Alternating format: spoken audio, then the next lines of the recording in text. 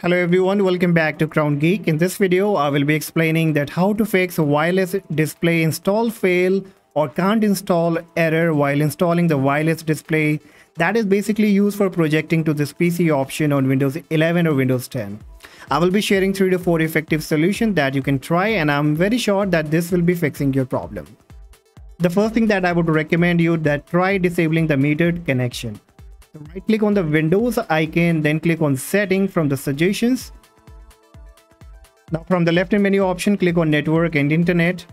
Now here you have to click on Ethernet, and then you will find metered connection. You just need to disable this option.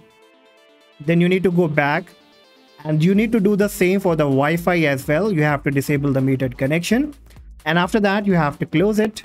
Now click on your Windows search, type inet cpl.cpl and then hit the enter key. You will be getting internet properties box. From the top menu option only, you have to click on advanced.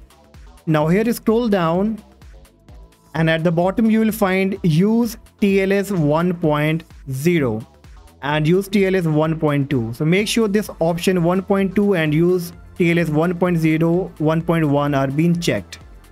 Alright, so check all these options, especially use TLS 1.2 and 1.3, and then you have to click on apply and then click on OK.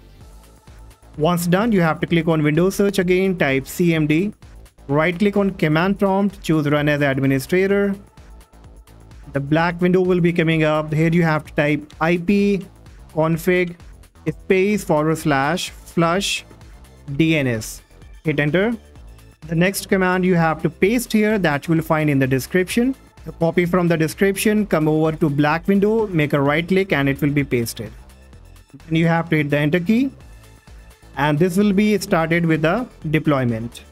Now, once it's been done, you can also try disabling the antivirus protection. So for that you have to click on the search box, type virus, click virus and threat protection, click on manage setting under virus and threat protection settings. Disable the real-time protection.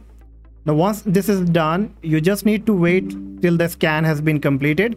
After that you can restart your PC and again try installing the wireless display. I'm pretty sure that it will be successfully installed. So that's all guys, hopefully this will work for you, and if yes, do not forget to like and subscribe. For any question, let me know in the comment section. Till then, take care, bye bye.